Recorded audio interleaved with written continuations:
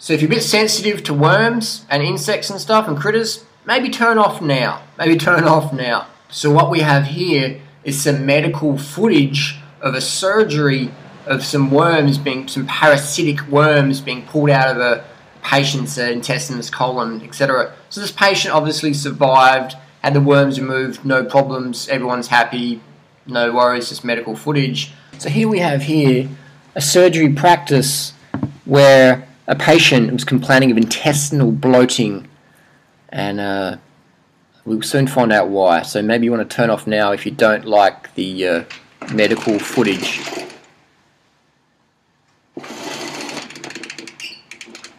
So we have here here we go. Now that's not spaghetti. You can see the worms. It could be a tapeworm, pinworm, fishworm, pigworm. Now people ask me, Harley, how do you get these in your body? Well, these are contracted from eating meat, fish, dairy, eggs, etc.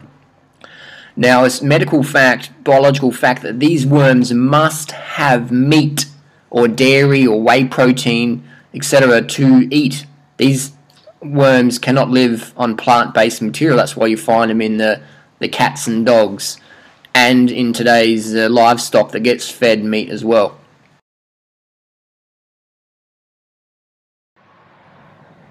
So it's pretty amazing stuff, isn't it?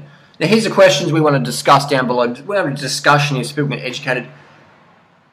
We're not designed to eat that much meat, are we? We're fruit eaters, that's why we don't produce vitamin C, blah, blah, blah. But if you've got that much meat in your diet, in your colon, then a lot of biologists say that the worm's role is to help reduce all the toxins that the meat rotting in your intestines, in your colon, is having on your body. So the worms sort of clean up the garbage, a bit like maggots cleaning up a dead animal on the side of the road. So if you have dead animals in your colon, in your intestine, aka meat, fish, eggs, dairy, blah, blah, blah, you have that in your colon putrefying.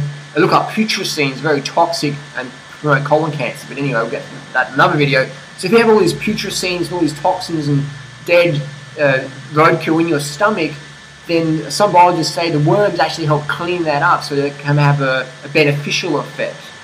So it's interesting. So it looks really gross, but it could be really good for you. If you're eating a lot of meat, then who knows, maybe having 10 pounds of meatworm in your gut is actually a good thing.